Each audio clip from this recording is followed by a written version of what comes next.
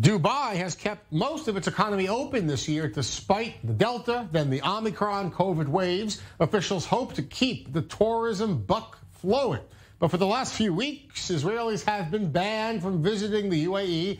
The Emirates is a red country, and despite today's rollback of the travel ban list, Dubai remains a no-fly zone for Israelis.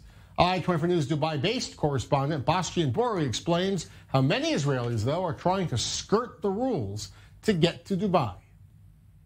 Well, the aim here is obviously not to generalize. The vast majority of Israelis on vacation in Dubai are very well welcomed, but it is true that some of them appear today in a way that is not really positive in the eyes of the authorities of the two countries, the UAE and Israel, but also in the eyes of the world. It was known that a handful of them were involved in stealing equipment here, especially in hotels, speeding on the road, smuggling jewelry and telephones, and even more seriously, participating in prostitution networks. What we learned today is that Israeli tourists are circumventing the entry ban into the UAE by not taking a direct flight Tel Aviv-Dubai, but by passing through Bahrain. Bahrain has not classified the UAE as a red zone country with regard to the COVID-19 pandemic.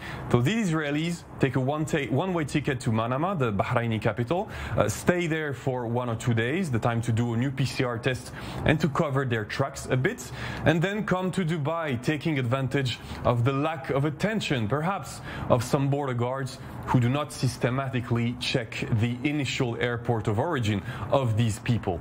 But these frauds, let's call them that way, since it is a legal measure taken by Israel to place the UAE in the red zone, these frauds are not the only ones responsible. Travel agents also encourage them to circumvent the law by selling cheap tickets to third countries from where tourists can reach Dubai easily.